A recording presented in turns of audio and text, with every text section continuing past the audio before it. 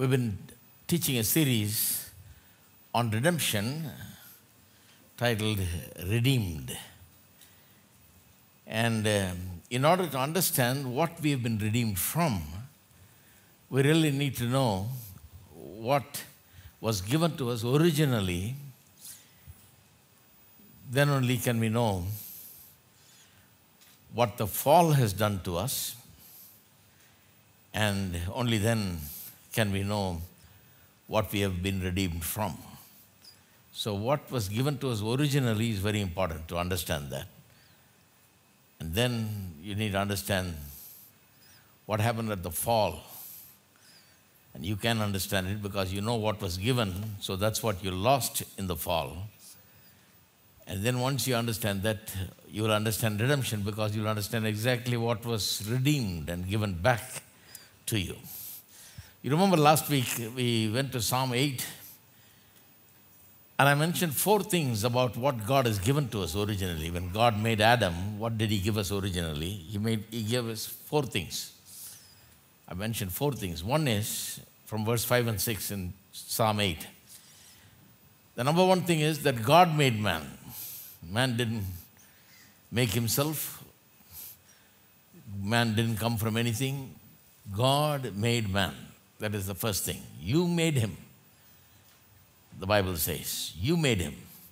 Secondly, it's about how He made him. He made him just a little lower than God Himself. Just a little lower than God Himself. Some English translations will give it exactly like that. I explained to you why it should be read not as little lower than angels, but a little lower than God Himself. Some translations give it like that. Even a Tamil translation, a newer translation, gives it like that. Very interesting. So God made man. God made him in His image. Thirdly, God made man with great dignity. In verse 5 it says that you have crowned him with glory and honor. So man was made with great dignity. And fourthly, God gave man dominion. You made him to have rule or dominion over the works of your hands. And you put all things under His feet, verse 6 says in Psalm 8. We went through that. 4 things. God made him in His image, just like Him. And God made man with dignity, crowned him with glory and honor, and then God gave man dominion. These 4 things are basic things about what was given to Adam originally. Today we're going to talk about God's image fallen in Adam. See, Adam was given that God's image. As a representative man, he received it, and that image should belong to all mankind. But then, in Adam itself, the fall happened. And God's image fallen in Adam is the thing that we're going to talk about today. We're going to look at what happened in the fall, where you'll see in what way man lost what God had given to him. There was a man named J.E. Adams. Only recently he died in his 90s. I don't know if you heard of J.E. Adams. Some of you may have heard of him because he's written more than 100 books. He was a great preacher and teacher, and he was very specialized in the area of counseling. Biblical counseling is his specialty. I remember when we studied back 40 years ago, that's the main book they used for counseling course. J. Adams' Competent to Counsel. It became a very popular book that revolutionized the Christian counseling thing. It introduced biblical counseling, how biblical counseling needs to be done. Now that man was invited many years ago. He talks about how he was invited to speak at Sigmund Freud's institute in Vienna. They didn't invite him for a Christian conference. It was an institute where people studied psychology and did research and all that. He was invited to speak there among psychologists. They invited him because they have never seen anything like a conservative evangelical Christian. There was something very much of a novelty to them, that a guy will believe in the Bible in these modern days and would think of man as being made in the image and likeness of God, and would interpret psychology in that way. So they invited him because they wanted to hear him out and hear what he's got to say about counseling, biblical counseling. And what Adams did was, he immediately went on the attack. As soon as he began his speech, he was a great speaker, went on attack, and he point blank told them that the community of psychologists didn't know anything about how to evaluate what a healthy human being looked like. Suppose somebody asked the question, what does a healthy human being look like? The psychologists had various views. They didn't agree with one another. They had various approaches to psychology. One said this, the other said that, and so on. But nobody came up with one particular view. He said, you don't know how to evaluate the healthy human being. What makes a healthy human being? What does a healthy human being look like? What does a normal human being look like? He said, you have no standard by which to measure what health looks like and what human wholeness looks like. He challenged them. And you disagree with one another regarding that. What does a healthy human look like? Mentally healthy, mature, balanced, perfect human look like? He went on and said that he wanted to present to them one person who can be held as a model for a healthy, balanced, perfect, mature human being. And he said, that is Jesus Christ. Jesus Christ is, he said, the healthy, whole, matured, balanced, perfect human being. This is what a perfect human being must look like. He says, in Christianity, we have a model. We can point to Jesus and say, this is what a human being, whether male or female, must look like. This is the model. I can tell you, this is what we are aiming at. This is what we want people to be like. You psychologists don't know that, he said. You don't know what you're going to try to make man look like. You don't know what a healthy human being looks like. You're not decided on that. You're so varied in your opinions. But the Bible says here is Jesus. He's the man who exemplifies what a man made in the image of God should be like, he said.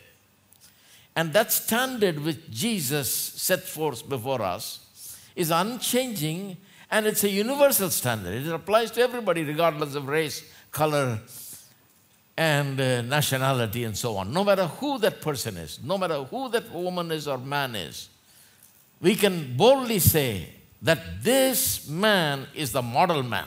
This is what a human being must be like. This is what a healthy, whole, well-balanced, mature human being must look like, he said. And he said that Jesus Christ is the picture of moral rectitude. You want to talk about morality and what a perfectly moral person is like, that's Jesus. He said he's the picture of sacrificial love. You want to know what sacrificial love is? Look at Jesus. You want to know what morality is? Look at him. There you find morality in its perfection. You want to look at sacrificial love? Look at Jesus, he said. You want to look at what a humble service looks like? Look at Jesus. He's the model.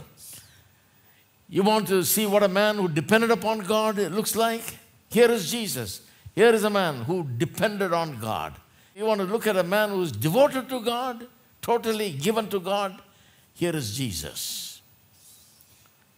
He is the perfect example. Now turn to Colossians chapter 2. J. Adams is coming from the Bible. His view is from the Bible. Colossians chapter 2 and verse 3 says, in whom, that is in Jesus it's talking about, are hidden all the treasures of wisdom and knowledge. Here is a person who's the embodiment of all the treasures of wisdom and knowledge. All wisdom and knowledge is found in this man. Amazing man. All the treasures of wisdom and knowledge is in this one person. Chapter 1 in Colossians, verse 15, says this about him. Paul says this about him. He, that is Jesus Christ, is the image of the invisible God. Jesus Christ is the image of the invisible God, the firstborn over all creation. So Jesus Christ is the image of the invisible God. You want to know God? Look at Jesus. That's what it means. He's the image of the invisible God. Now go to Romans chapter 8. Romans chapter 8 and verse 29. See, this is the basis on which J. Adams said what he said about Jesus. Romans chapter 8, and let me read to you verse 29. For whom he foreknew, he also predestined to be conformed to the image of his Son. That is, whoever God has marked for salvation, he also predestined that person. That is, God had decided the people that he would save to make them a certain way. What was he going to take and make a person to be like? When he saves his people, what does he save them for? What is the aim of salvation? What is the aim of redemption? He says, for whom he foreknew, he also predestined to be conformed to the image of his Son. He wants everybody to be like the Son, Jesus, that he might be the firstborn among many brethren. Like in a family, there are so many boys, and sometimes you can say if you've seen the first one, you've seen everyone. They are pretty much alike in their look, in their way they are, the character, and so on. So he wants Jesus to be the firstborn, and everybody else, that is all of us who are brethren, to us, he is the firstborn, and we all should look like him. He's saving all of us. He's marking all of us. He's predestining all of us to become like the firstborn. The firstborn is the perfect model.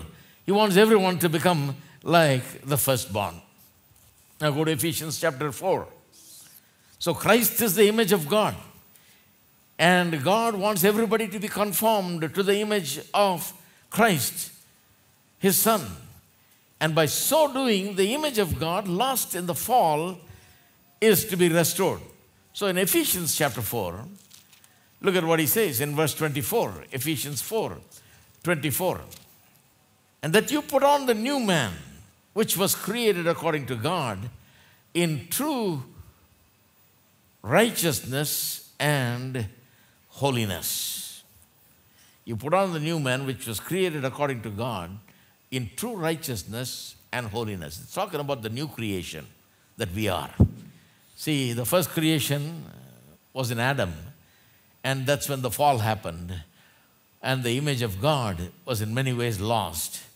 But now a new creation has come about, and Paul is talking about the new creation, and he says, you put on the new man.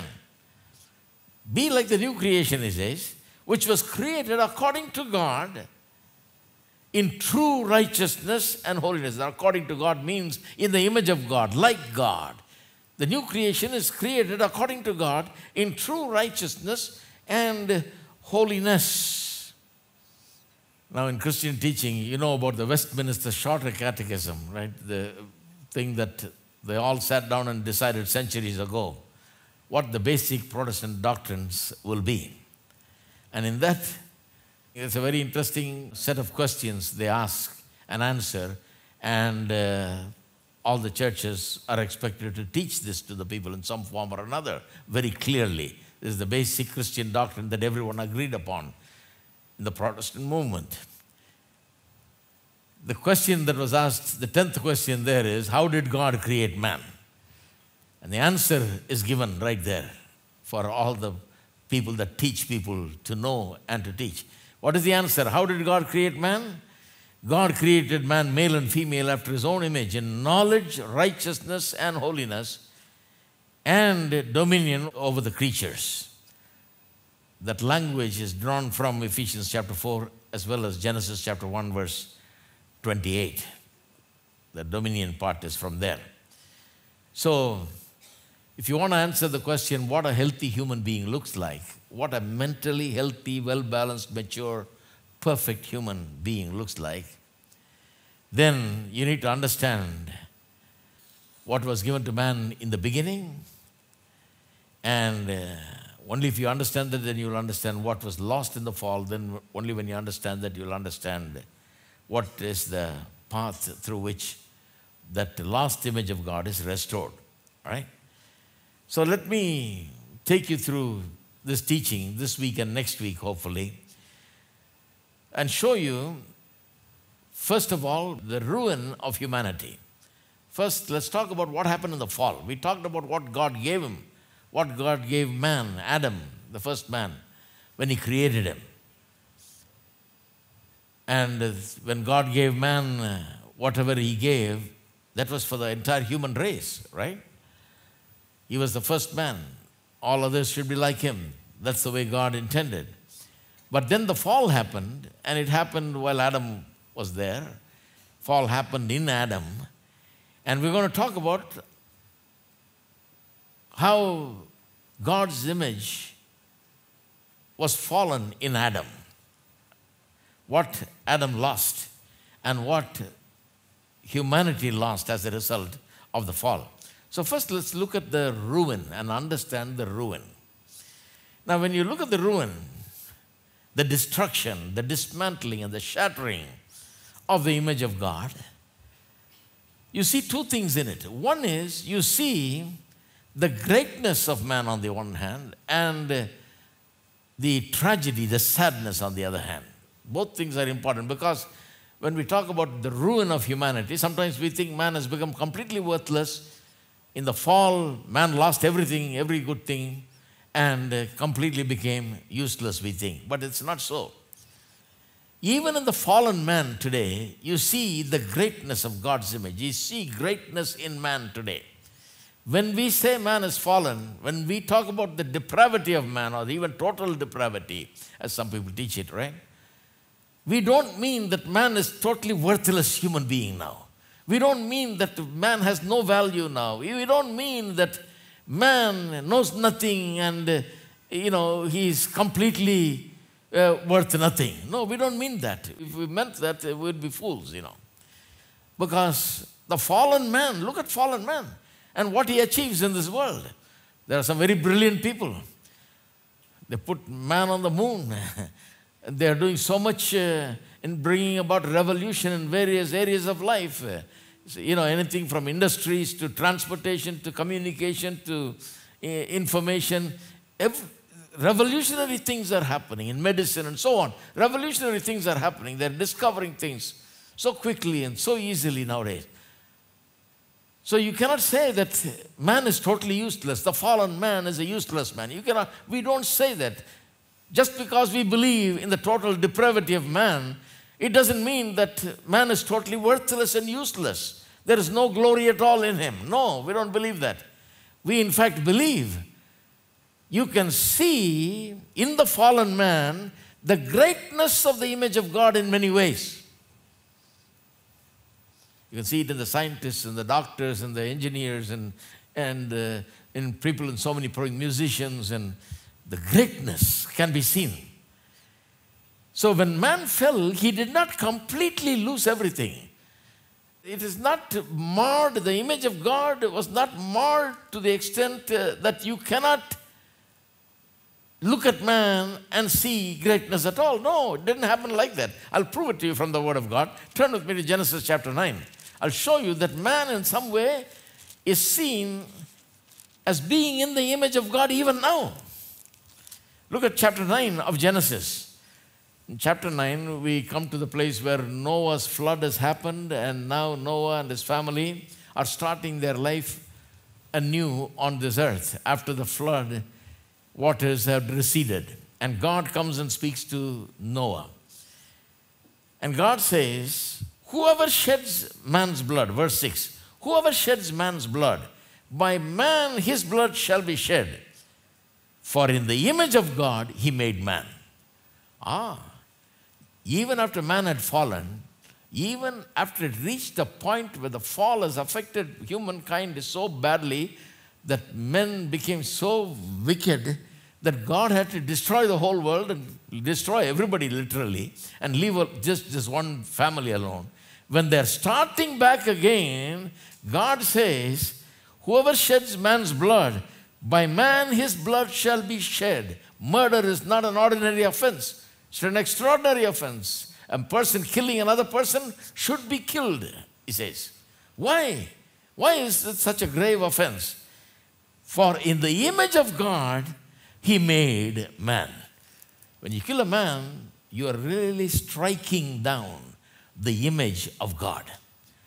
Because in God's image, God made man.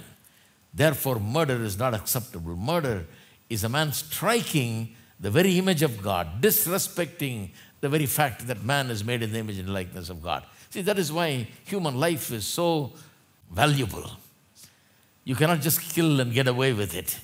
It's so valuable because man is made in the image of God. It's not just another animal you can just kill. Man is made in the image of God. Therefore, a person who kills another person must be killed himself, must be punished in this way so that it doesn't happen, because man is made in the image of God. Let me show you another example from the New Testament. James chapter 3, where it's talking about the tongue. It's a famous chapter talking about the tongue, right? In chapter 3 and verse 9. Well, let me read from verse 8 and 9. It will make sense. But no man can tame the tongue. It is unruly evil, full of deadly poison. So sin has done something to the tongue. With it we bless God. Even though man is fallen, in a fallen condition, man blesses God with it. With it we bless our God and Father, and with it we curse men who have been made in the similitude of God, or in the image of God. This translation that I'm reading from New King James says similitude of God. There are other translations that say image of God. With the same tongue we bless God our Father, and with this tongue we curse men also, who've been made in the image and likeness of God. You should not be cursing men because you're cursing the very image of God. Respect is demanded for human beings. Why? Because they are looked upon as having been made in the image and likeness of God. So, what are we saying then? What does a fallen man look like? Before we look at what a perfect man looks like, what does a fallen man look like? He's got greatness on the one hand, and then there is a tragedy on the other hand. It's like this. Many great Bible teachers explain it like this. They say it's like a building that has gone to ruins, that has been destroyed. And you can see the destroyed building, demolished building, a building that has lost its glory and so on. But still you can tell the building was at one time glorious. You can look at all the stuff that is broken down laying there. You can say this is expensive stuff. You can look at the structure, even though it's broken down, and you can tell that this was a great building at one time. Probably was a palace at one time. Some rich person lived there. You can tell that. You can see the glory of it even in its broken down condition, demolished condition. One of the best examples I can give you is what I saw on television. Some show was going on, and all of a sudden they showed a scene of a town in Germany. I think it was some kind of movie that was going on, I guess. They showed a scene, and it just captivated me like anything. They showed a scene where this German town is all demolished. The street is a long street, both sides beautiful buildings, and all demolished during the Second World War. It all lays in ruins, dust flying everywhere. The whole place looked like a sad place. And in one of those buildings, there was a man hiding there throughout the period of the war. He has been a Jew, and he has escaped from the Nazis. He's been hiding from one place to another. He's had no food to eat, not even a slice of bread was available, no water to drink. Somehow he survived many days. And he happened to be in that building that was demolished. And when the Russians came and the war ended and the Nazis were fleeing the place, he slowly got a sense of what was happening outside, learned about something is happening and the war was probably over, and he slowly, hesitantly comes out and looks, and there is a great grand piano there, and this guy happens to be a concert pianist, one of the world famous pianists. His programs came on radio back in the 40s all over Europe, it seems. And he comes out and he sees this great piano in the center of this beautiful building that was once beautiful, now all demolished. And the piano covered with dirt, and he clears it and wipes it out, wipes the dirt out, and he sits down and plays. He's thin, emaciated, and he hasn't had any food to eat, and he's cold, it's cold. And he sits down to play with his feeble fingers. Amazing pianist, he plays it, and they show the scene with the demolished building in the background, but in the midst of it, the greatness of this human being's talent, the beauty of his music, the amazing music that he put out, just sitting there and playing after so many days on that piano. What a scene. I mean, if you see that, tears will come in your eyes. Such a moving scene of how great man is. At the same time, how sad man's life is, how tragic things are in this world. The greatness and the tragedy together in one shot, you can see. Demolished building, this man hasn't even had food to eat. In fact, one Nazi officer walks in there and he's stunned by this kind of playing, and he asks him what his name is, and he tells his name, and immediately he knows because he's a world famous pianist. He's been hiding there. And he takes off his long coat, the winter coat that he's wearing, and gives it to him, and covers his body with his coat that he's been given. Amazing scene. The greatness of man on the one side, and the sorrow and the sadness on the other side. That's what a human being looks like today. That is the picture of the Bible about the fallen man. It is wrong to say there is no greatness in man. There is greatness. They've sent men to the moon. They've made rockets and made man walk on the moon, and they're exploring space like never before. So man has greatness. His knowledge is great. His wisdom is great. You can see the traces of God's image and likeness in man even today. Some of them are so brilliant, some scientists and doctors and others, so brilliant, amazing things they do. But yet, you see the sadness on the other hand. Image of God, yes, but shattered and in ruin. Greatness in humanity, yes, but yet the greatness of the evil of which we are capable is stunning. It's amazing. Yeah, he's great. He can do a lot of good. He can do amazing things. He can make so many discoveries. But look at the evil that he can produce. Look at how he can kill. Look at how he can destroy. Look at how he can demolish. Look at how he can go to war. This is the fallen man. You see, there is the artistic, scientific, technological achievements of the human race right before us.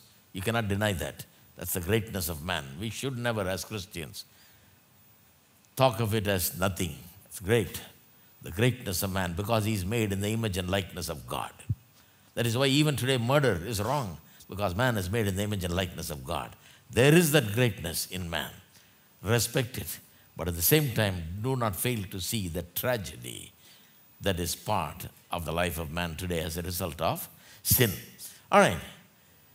Now let's break down this loss of this image by looking at the way the ruin of humanity is categorized in Christian teaching. In Christian teaching, they talk about what this ruin of humanity is all about. In what ways is he ruined? In what areas of his life has he been ruined? There's clear Christian teaching regarding this. Let me go through this. First of all, we are in moral ruins. Moral ruins. You may say, well, we are very moral people, we are good people. Well, why do people lock doors when they leave the house? Have you ever thought about that? Did you lock your house before you left? Yeah, I locked mine and shook the lock a couple of times to make sure it's all locked. checked if the backside is locked, the side door is locked, everything is locked. Because there's some bad people in town. If you left it open, somebody's going to enter and loot everything that you have. So you lock it and come, right? You know, I have seen in some countries of the world, in towns where no house is locked in my lifetime. I've been in towns where nobody locks houses. I've seen. In America, I've seen some towns where when people go out, their passport is laying on the desk, their documents are there, all the valuables are there. They simply walk out of the house and come whenever they want. Everything is safe. No robbery, no theft, nothing happens. I've seen it. I used to be in wonder. I said, my God, how nice. It's like heaven. Beautiful. Nobody steals here. Nobody robs anything here. You can just walk out and leave. Cars, people get out of the cars. Back in the 70s, I'm talking about, you never heard of people lock in the car. They'll just get out and walk away with everything in the car. In the same country, if you went to New York City, and I was there also, I remember one guy had an old car and he happened to buy a new one. So for 4 or 5 days, he didn't touch the old car. It was standing on the street, just a little ways down from his apartment. He kept it on the street, didn't touch it. With the new car, he was using it, and the old car was standing there. After 4 or 5 days, he went there, and I went with him. And the car was standing on bricks. Someone had taken all the wheels. Someone had removed the 8-track player and radio and everything out of the car. And if he had left it for another 4 days, even the engine would have been removed. Everything would have been removed piece by piece, you know. And to remove that car and junk it, this guy had to spend $200-300. So he didn't want to spend that. He went and just took the number plate off and came off, so nobody will know whose car it is. In one country, the same country, where there are houses that are never locked and where you got to make sure that it's locked. You got to have perfect locks. Otherwise, you'll be taken and cars are stolen just like that there. Because we're in moral ruins. Why are there police forces? Because morally, we're a mess. Why do we have courts and judges? Because morally, something has gone wrong. That's why we need courts and judges. Why is there so much violence? Because something morally has gone wrong in society. Why do we have warfare between one nation and the other? Because we have no moral values. And that is why all these things happen. Moral values are lost in many cases. At the same time, you see people of high moral value. That's one thing you need to remember. You cannot totally dismiss everything. That's why I told 2 stories. One where they don't lock the doors, the other place where, you know, they steal you left and right, everything that you have. In the same country. One place is like that, the other place is like that. You see the greatness and the tragedy again and again. The greatness of man. You see how good life can be, how wonderful life can be on the one side, and then you can see how bad life can be. All at the same time. Because we are morally corrupt and fatally flawed, our world is the way that it is today. So, moral ruins. Secondly, the intellectual ruin. Something has happened to man's mind. This is the way Christian teaching teaches about the fallen man. What happened when Adam fell, when he sinned? What is the fall? How did it affect man? Intellectually, it affected him. How? The Bible says that man was created in knowledge, righteousness, and holiness. We read in Ephesians 4:24. Created in righteousness, holiness, and knowledge. That means that we are capable of intellectual achievements. We are capable of extraordinary intellect. Men can become great scientists, great doctors, great technologists, and so on. We're capable of intellectual achievements, extraordinary achievements. Look at Adam when he was made in the beginning. God made him and then told him to name all the animals. All the animals were named by Adam. Now, that is not like a naming ceremony like we have today. We simply give a name, and even for that, we have to buy a book and search for names for one child. People have so many problems. Some of them come and ask me, give us a good name, And I also, I'm searching for names sometimes. Such a difficult thing. But when we talk about names, we don't think about names like what the people in the biblical times thought about it. In the biblical times, names reflected the character, the nature, and the ways of a person. Last week, I think I told you, one man talked about a woman and said, she's like a Hitler. She's a Hitler, he said. Why? Hitler is a man's name, but he's applying it to a woman because of the fact that that name carries the character of that person. See? And this person, even though female, she has the same character. So he calls her Hitler. So names come about as a result of the nature and character of a certain person. And when Adam named the animals, it was not simply naming them Joe, Jim, and Bob and all that. It's not like that. It is Adam naming them according to their nature and their character. You got to discern the nature and the character and the ways of an animal. Have deep knowledge and understanding about it and name them. That is how he named, it seems. I'm telling this to you so you'll know that Adam was not a person of ordinary intellect. He was an extraordinary intellect. He had tremendous mind, ability to think and an ability to analyze and discern things. Just imagine a mind like that, to know the nature and the character of an animal and name it accordingly. So fallen humanity is capable of great achievements because we are all Adam's children. We are made in the image and likeness of God. And yet, our reasoning faculties have been poisoned by sin. What has happened to our reasoning? Our reasoning is affected by the bias of self-interest. Now we don't simply reason. We already have an inbuilt bias. We become selfish because the primary thing of sin is selfishness. It only cares for oneself. So you may be extraordinarily intelligent. A person may be extraordinarily intelligent, but his bias that he has, the self-interest that works in him, is the poison that is mixed with his great intellect. So that is why we have today, sometimes people say, follow the science, and that sounds good. You want to say, you never want to demean science, you respect science. They say, follow the science, and are you all right, ready to follow the science? But the problem is, science is politicized. Science sometimes comes with an agenda. Science is sometimes twisted and turned according to what somebody's policy or plan is like. They kind of sometimes twist even the data to reflect whatever their policy and agenda is. So, intelligent but self-interest. Intelligent but their own agenda governs that intelligence. Intelligent because they have some policies, they have some things going in their mind. They want to accomplish that. And they use their intelligence and twist and turn even the data sometimes like that so that everything becomes unreliable.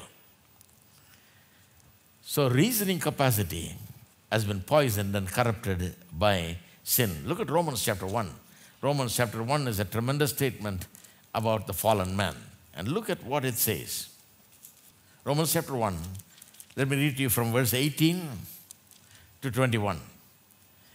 For the wrath of God is revealed from heaven against all ungodliness and unrighteousness of men who suppress the truth in righteousness. They suppress the truth. They suppress the data.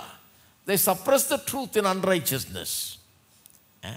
Because what may be known of God is manifested in them, for God has shown it to them. That means whatever can be known about God is manifested. It is shown to them. Nobody can say, I can't know God. There's no possibility of knowing God. I can't know God. No, Whatever can be known of God is available to them. The data is available. Listen to this. For since the creation of the world, his invisible attributes are clearly seen, being understood by the things that are made, even his eternal power and Godhead, so that they are without excuse. Can a man know God? Yes, he can know God. How can he know God?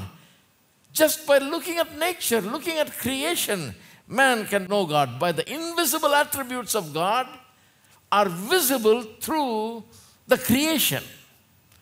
From the time the world was made, the knowledge of God is put out there. Nobody can live in this world and say, I don't think there is a God. In other words, how can you eat our mangoes and say, is there a God? My goodness. I get them by the dozens. So nice. You don't even have to have all your faculties working. You can be totally blind, deaf, and dumb and everything. As long as your tongue is working, you can tell there is a God. You just put it in your tongue. You know there is a God somewhere. And you know what kind of a God he is. What kind of a God would make something like mangoes? Oh, he must have tremendous taste. He knows what he's doing. Nobody can deny that. Anything that can be known of God can be known.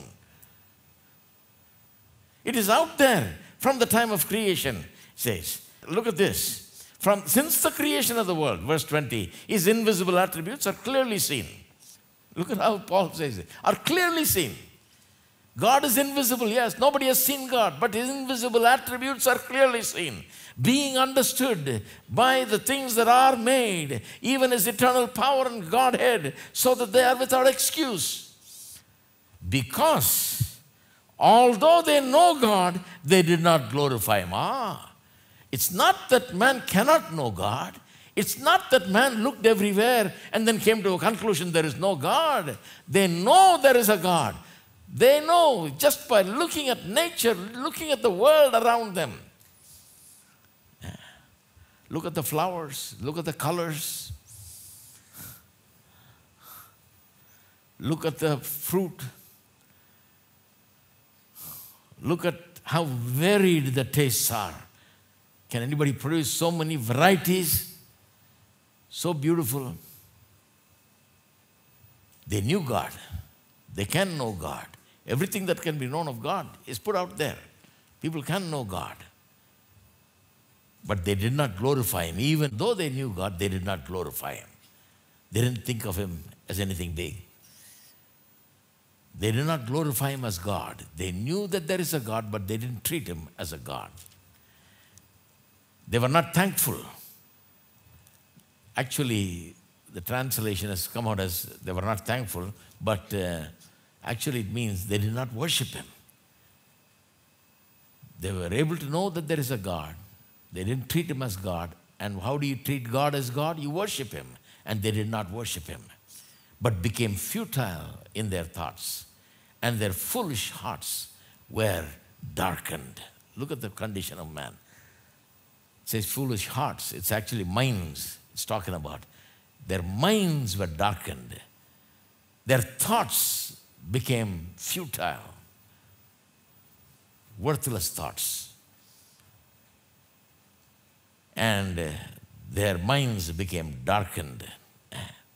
So now, because mind is dark, you can look at God's creation, you can taste the mangoes, you can look at the flowers, you can enjoy God's air and breathe God's air and live in God's world in the midst of this beautiful creation and enjoy everything that God has made.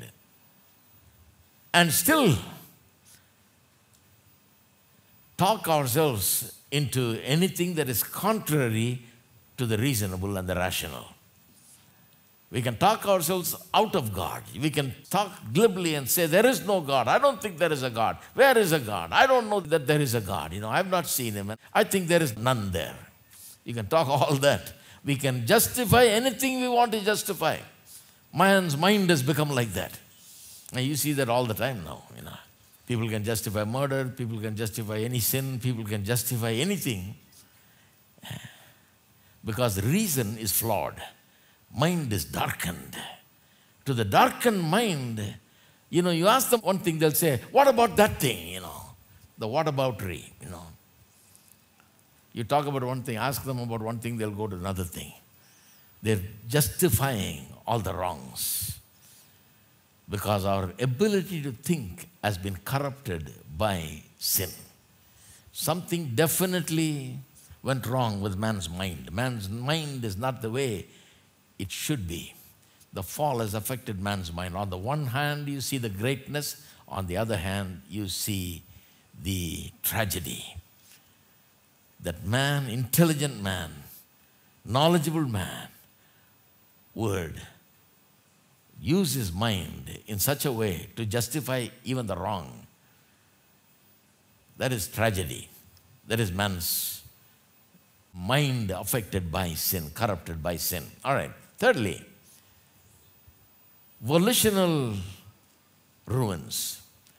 Volition is our will, the ability to... See, that's a wonderful gift of God. God has given us the ability, or the power, I would say. It's power, really. You have a powerhouse within you. The power to choose something freely and to make your own decisions for yourself. You know what kind of a power that means? I can decide and make my own decisions. I have the ability to choose. I can't blame anyone for anything. I have the ability to choose. I can make my own decisions. That is one of the greatest powers that God has endowed man with. God made man with a will that was free to decide. God told him, be fruitful, multiply, replenish, subdue, and dominate.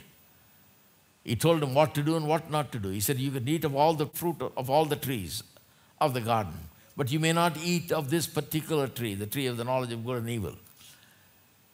He told him what to do, what not to do. He has to exercise his will and decide to do what God has told.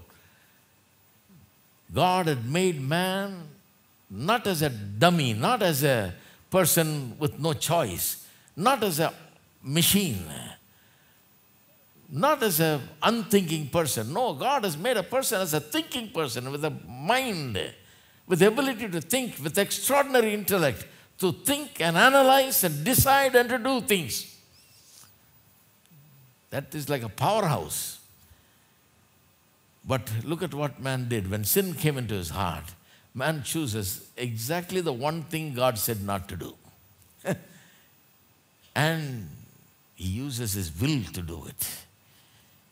He says, I don't want God in my life. Who is he to tell me not to eat this, Why is he withholding this from me?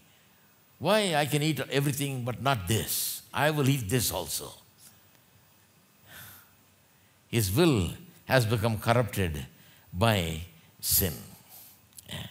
He is free to do all that God has told him to do, but he's also free to do what God has forbidden to do. He's got the choice. Nobody's forcing him. And you can see the greatness and the tragedy again. You see these two things constantly. Last week I talked about William Wilberforce. A couple of centuries ago in England, he was a member of the parliament, and he put an end to the slavery in Great Britain. For 30 years, they say, he fought against slavery and tried to bring in legislation while the whole world mocked at him because slavery was everywhere, not just one country. Everybody believed in slavery, and they thought nothing bad about it, that they could take a man made in the image and likeness of God and sell him and work him like they want and do anything that they want. They can treat him as a commodity. This man couldn't stand it. He came to know God. He came to know God's word. He saw that man was made in the image and likeness of God, and this is utterly wrong to treat a human being like that. And he took it up as an issue that he will deal with. It took him all his life, 30 years, determined, in spite of all the mockings and the ridicule that he suffered. He stood his ground. 30 years later, he abolished slavery in England as well as in the whole of British Empire later. God has given you and me that kind of will. You and I can take up a cause because God wants to take it up, wants us to take it up. You can take up the cause of God. You can receive a call in your life to do something, and you have been given the will to do it no matter what. I'm today standing and preaching today because I willed. I made a decision no matter what. Whether I make it or don't make it, whether it works out good or not, does not work out good, whether I win or lose, doesn't matter what it is. I will do this thing that God has called me to do. No matter what challenges I have to face, I have to do it. Will is given for that. You and I have this powerhouse called the will that you and I can use and determine to do something good. Look at Jesus, the perfect man, the well-balanced, matured, perfect, whole human being. He comes to the Garden of Gethsemane. His mind is thinking about bearing the sin of the world and dying there as a sacrifice for their sins and carrying their punishment. How he must have dreaded that moment of carrying the sin of the whole world. What weight it would have been. And at one point, he goes to God and says, Father, if it be your will, remove this cup from me. Even there, he puts it like that. If it's possible, remove this cup from me. That means, if you will that I should not suffer like this, remove this cup from me. Then immediately he turns back and says, nevertheless, it's not my will. Let your will be done. God has called him. God has sent him into this world to live and do those miracles and teach and all of those things. But not only that, but ultimately to die on the cross of Calvary. He didn't back off when it comes to the cross of Calvary. God had given him a will. That is why he gets up from there in Gethsemane after sweating blood, literally. Gets up from there, and there the soldiers are coming looking for him. And they didn't find him hiding behind a tree or something like that. He tells them, here I am, ready to go. You want to go? Let's go. He's ready to go to the cross. He's ready to die because it's the Father's will. And he has aligned his will with the Father. No matter what, in life and death, it's the Father's will that must be done. God has given the will to you and I, the power of being able to decide things. Why? So that we can decide to do God's will.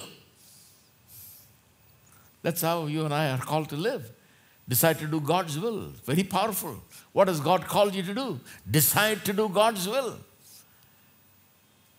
Don't think about what the consequences are going to be. It doesn't matter what the consequences are. If God has called you to do it, do it. Do it in the name of Jesus. Do it with all your strength. Do it with all your heart. Can I do something else? No, I can't do something else. Why? Because this is what I'm called to do. This is the will of God. Do you have a cause? Do you have a call? Do you know the will of God for your life? God has given to you the will to do good in this world and to do his work in this world, to live for him with that will, determined to do the will of God. So, with the will that God has given, this power called will that God has given, we are capable of very deep commitments like Wilberforce. He can commit himself to the cause and stay on it for 30 years and achieve it at the end. His whole life was spent in that. But today, our will is corrupted.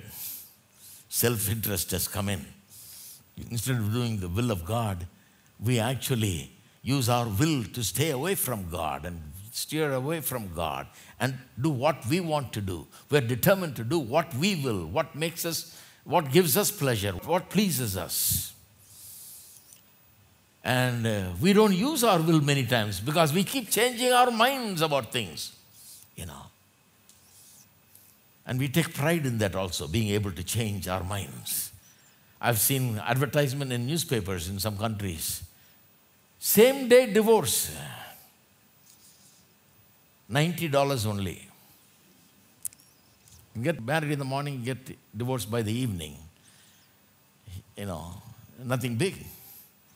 And if you ask them, say, well, I can do what I want. I can do whatever I very well please. They're determined to do it. But they're not determined to do what God has called them to do. They have no idea about why God has given them the will, how they should use their will. That will is such a powerhouse that with that will they must serve God. And the perfect example is Jesus in the Garden of Gethsemane, going and dying on the cross. There right before us, how to do the will of God. You learn it from Jesus and do it just like that. And today, will is used to refuse to submit to God. Will is used to insist on our independence from God, to walk away from God and to do our own thing. Last week, I think I went to Psalm 2, and it's a wonderful psalm. I wish I could cover it. But let me just read to you the first 3 verses again. Why do the nations rage? It's a perfect example of how people are determined to be against God. Use the will in the wrong way because its will has been corrupted by sin. Why do the nations rage and the people plot a vain thing? The kings of the earth set themselves and the rulers take counsel together against the Lord and against His anointed. The kings and the rulers are sitting in a council and together against the Lord, it seems. What are they saying? They're saying, let us break their bonds in pieces and cast away their cords from us. What is this bonds and cords about? The bonds and cords refer to God's laws, God's commandments, God's principles, God's word. The Creator, He has created us, He has given us everything. He has a right to tell us how to use it, how to live in it, and so on. But they consider it as suffocating, irritating. They consider the laws of God and the commands of God as something that is stopping them from being what they want to be. They think the laws and the commands of God is robbing them of their freedom and their independence. So they say, let's cast away these cords. Break these bonds. Cast away these cords from us. This is what they're sitting and scheming and planning and taking counsel together. Kings and rulers. Kings and rulers are supposed to sit down together and find ways to bring water into a place where there's no water. Hello? Bring jobs into a place where there's no jobs. Bring prosperity into a place where there is poverty. Bring health facilities in a place where there is no health. That is what kings and rulers are supposed to do. That is what they're supposed to use their will.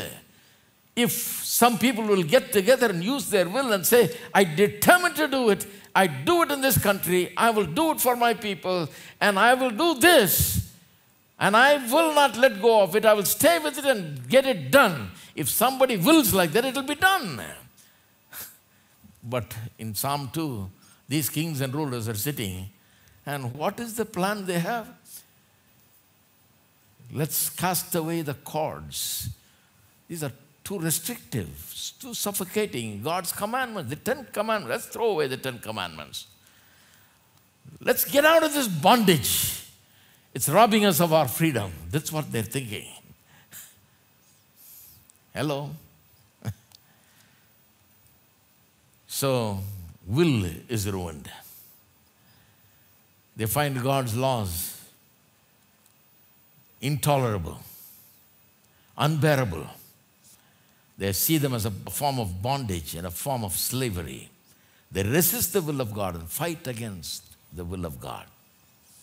They were created as beings who can decide things, but they decide wrong things again and again, again and again. They use their will to rebel determinedly against God, to move against God in a determined manner. Fourthly, emotional ruins. We talked about emotions the other day. You know, we are capable of deep feelings. God has made us to have deep feelings. That's how we are created. In Genesis chapter 2, God looked at man, Adam, and said, it's not good for a man to be alone. He didn't turn around and look at his dogs and cats and think that he's talking about that, you know. Of course, they were paraded before him and he named them, but he knew exactly what God was saying. He was talking about himself. God was actually saying to him, look, If I would make animals to have feelings, and if I'd make animals in that way, how much more man? Man is so special. I've made man to have deep feelings. Therefore, you cannot be alone. It's not good for you to be alone because you have to have an object for your love. You need to have somebody to pour your love out and to pour your feelings out. You need to be able to feel something that binds you to another person and brings you close to another person. Feelings are good. Husband having feelings for his wife, wife having feelings for the husband, them having feelings for the children, children having feelings for the parents. God has given it to bring us together, to keep us close together. We can shower love and pour out love and affection upon our kids and our spouses and so on. That is how God has made us. Feelings are good. It is given for a good purpose. Just like the will is so powerful, feelings are good. It will make the family bond very strong. It's good to be used in the right way. But you know what? Now, since the fall, feelings have become utterly untrustworthy. You know why they're untrustworthy? Because our feelings, our passions, and our appetites are out of control now. We're not just using the feeling for the right things, we're using the feeling for the wrong things. The guy goes in the wrong direction and says, what to do? I felt and I fell. And now I can't get out of it because feelings, you know. Sometimes they explain like feelings, but we can't let go of feelings. Feelings is tying us together. Even though this is wrong, feelings, you know. We're tied together by feelings. It's wrong feelings. See, that's why I told you the other day, today's trend and culture is such where people say, do what you feel is right. So people have become people that are governed by feelings. Now you try to run your life by feelings, I tell you, everything will crash. Just imagine you run a marriage by feelings. Today you'll feel like getting married, and tomorrow you feel like why you got married, you know. What are you going to do? Cancel the marriage? There will be days when you feel like, I'm a preacher, and I've been preaching for more than 40 years. You know how many times I felt, my God, I wish I was not a preacher, because so many problems there, so many challenges there. I said, oh, difficult, so difficult. It's such a challenging thing. Feelings. Sometimes I felt like Sunday mornings, I don't want to come. But I still got myself and come because that's not right. God has called me to preach. And God has given me the word to preach. So whether I feel good or not, I need to get up and go and preach. And feeling will follow me. After I preach, I always feel good. You cannot obey feelings. Feelings will ruin your life. Feelings are not trustworthy because since fall has corrupted feelings of man, now the appetites and passions run out of control. And that is why you cannot rely upon your feelings. For some people today in this culture, their self and their feelings is sovereign. What is sovereign? They say, do what you feel like. People take pride in that. Say, I just do what I feel. If I feel like this, I'll speak it. I'll feel like that, I'll do it, Well, God has given us feelings. We're people of feelings. But nowadays, you cannot trust your feelings completely. Therefore, more than feelings, it must be whether a certain thing is right or wrong. People say, I feel, brother. Well, is it right? They don't care about whether it's right or wrong, whether it's just or unjust, whether it's righteous or unrighteous. That issue never comes. They say, do what you feel like. Well, you may be feeling something, but it will be totally unrighteous. They say, but I feel like it. Their feeling is paramount. Their feeling is sovereign. It rules over them, you see. See, now they say, if you want to know yourself, the famous saying is, if you want to know yourself, Look inside. So we're looking inside to know ourselves. Look at what you feel. But the Bible says you want to know yourself? Look at Jesus. Look at how the Bible says God made you. Go to God. He will tell you what you're made like. So feelings cannot be depended upon. We cannot rely upon them. It will mislead us over and over and over again. Today you'll feel like going to work. Tomorrow you will not feel like going to work. There will be more days you will feel like not going to work than days you'll feel like you want to go to work. Hello. You'll ruin your life if you live on feelings, particularly when it comes to your relationship with God and everything. See. All right. Finally, let me share one thing that I'll continue next week. The other thing is relational ruin. Relational ruin is we are created not only to be moral, intellectual, volitional, emotional, and so on. We are created to be relational beings. We are meant to relate to other people. Male and female, God created us. Therefore, we are capable of warm and loving relationships. We are people who live in relations. So we have relationship with friends, we have relationship with spouses, we have relationship with children, with people in the church, with neighbors, between nations. We are in all kinds of relationship. But the mother of all relationship, the relationship that really governs all human relationship, is the relationship that we have with God.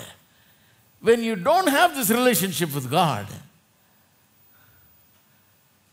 then you will find that you don't know how to run your relationship with others. Dr. Martin Lloyd-Jones, they say is the greatest preacher of the 20th century, lived in England, had a church right next to the palace, Queen's Palace, Buckingham Palace. For his Bible study, 2,000 people attended on Friday nights on his Bible study. He was a medical doctor turned preacher.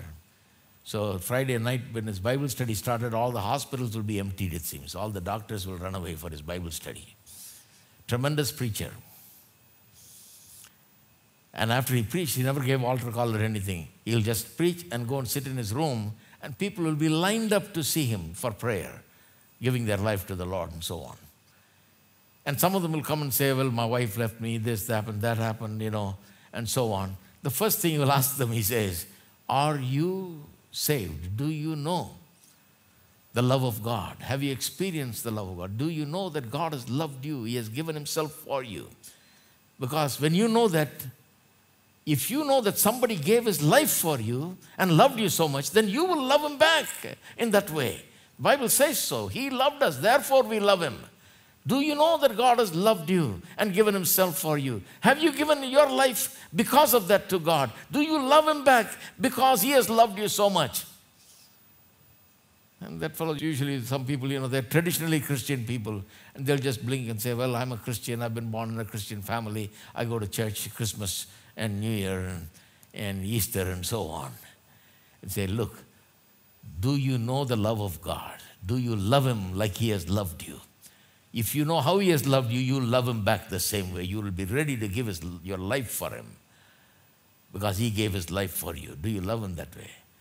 And if the person says, well, I don't care about that, I just want you to... some people think that we preachers are magicians, The wife leaves, they think if we prayed, the wife will come back.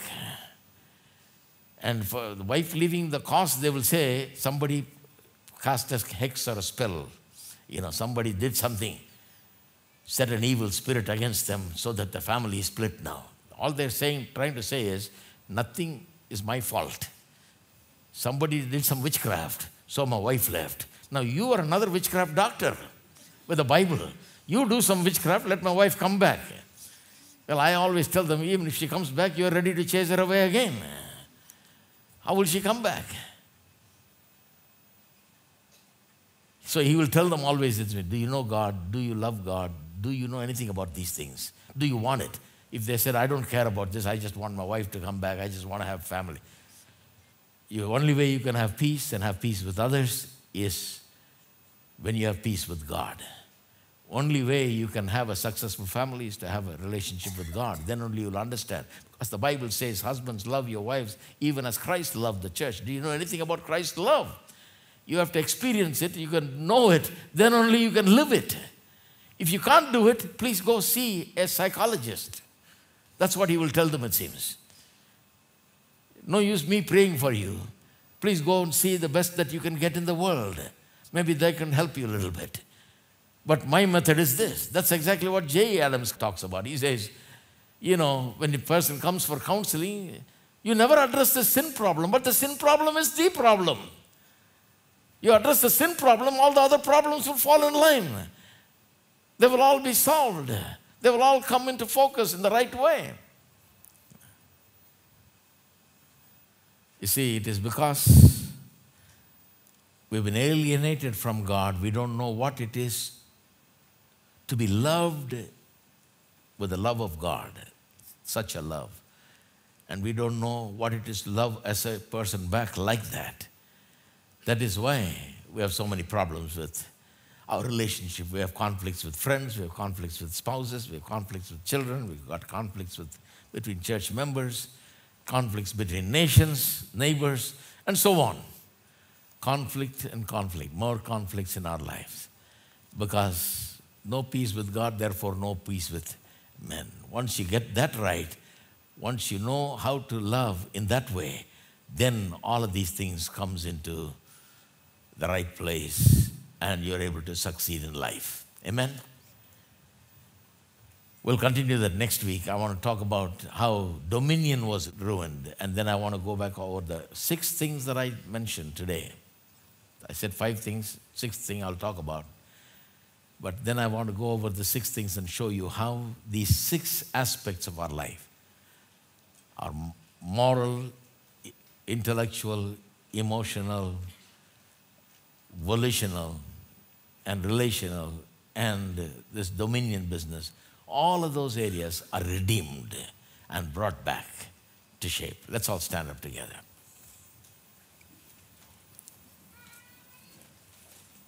Let's pray. Father God, in the name of Jesus, we come. We thank you, Lord, for your word. We thank you for speaking to our hearts. We thank you for showing us literally what you have given to us, how you have crowned us with glory and honor. Even today, even in the fallen state, we can see the greatness, the glory and honor that you have bestowed upon man in many ways. But at the same time, sin has brought tragedy into human lives. And I pray today that you'll help us to understand human life as it is today. Help us to see what the cause is behind all the problems that we face in this world, the ruin that sin has caused. And I pray that you'll help us to appreciate your great salvation, your redemption, that puts back all the broken pieces together and remakes and renews and completely recreates everything. The wonder of the new creation, the wonder of your redemption may be appreciated by each and every one, oh God, that our hearts will be filled with great joy and thrill as we think about what God has done for us, how lost we were and how blessed we are today. In Jesus' name we pray. Amen. Now may the grace of our Lord Jesus Christ and the love of the Father and the fellowship of the Holy Spirit abide with each and every one of us for now and forevermore. Amen.